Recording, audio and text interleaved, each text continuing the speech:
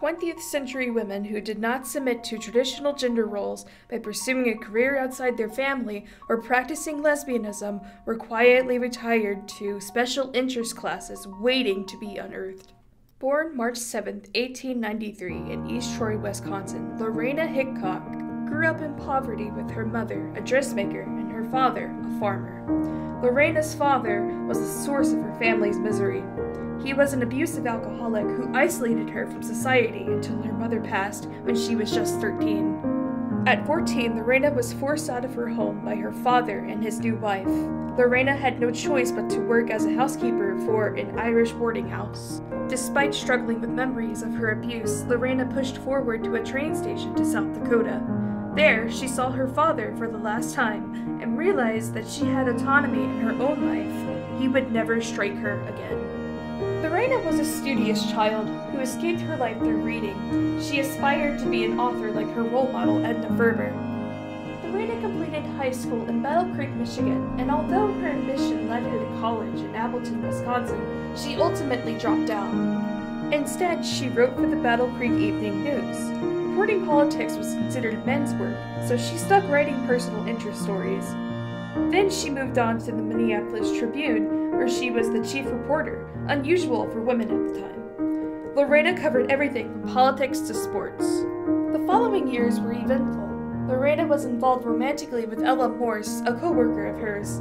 They lived together for 8 years before they separated. In 1926, Lorena was diagnosed with diabetes that would stunt her already prolific career. Lorena continued regardless. She landed a job at the New York Daily Mirror and became one of the top correspondents for the Associated Press. By 1932, she was dubbed the best-known female reporter in America.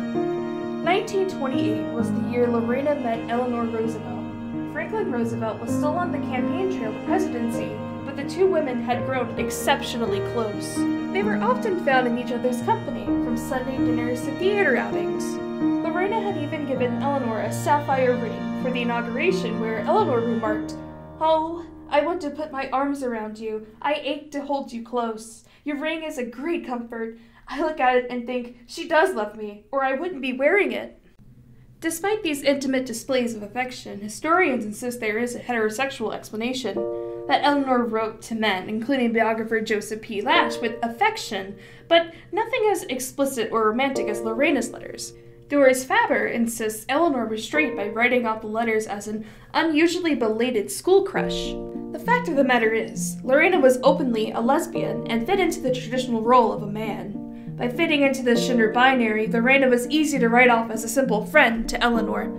Eleanor, however, played a much more important role in U.S. history. She was the First Lady, the model that women at the time should strive to become. Eleanor was not conventionally attractive, and she strayed from a typical woman already. To think that she was in love with a homosexual was earth-shattering. Controversy began to swarm over the nature of their relationship. Nevertheless, Eleanor gave Lorena a job at the Federal Emergency Relief Administration, or FERA, where Lorena investigated American life in the South, exposing harsh realities of poverty and oppression. But even these accomplishments were swallowed by the media. The public speculated so much that Eleanor said that she couldn't be around Lorena in public anymore. It became harder for Lorena to find work. Eleanor privately supported her with gifts of money and landed her with another job at the Democratic National Committee. However, Lorena's health was failing. She didn't get to enjoy the position for very long. On May 1, 1968, Lorena died from complications of her diabetes. To honor Lorena, lesbian feminist artist Rosemary Anderson immortalized her memory in the International Honor Quilt. The panel itself is handcrafted and simplistic down to the stitch. Lorena Hickok is frayed but rugged, much like the woman herself. South Dakota to New York subtly displays the movement of her career. The embroidered rose could be a callback to Lorena once describing herself as a rose in the sunshine whenever she'd get another news byline. Rosemary dedicated the panel to Lorena after reading Doris Faber's prejudiced interpretation of Eleanor and Lorena's relationship.